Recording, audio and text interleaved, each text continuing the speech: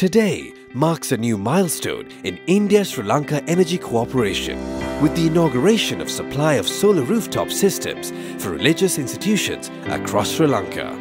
This project is being financed through an Indian credit assistance of $17 million.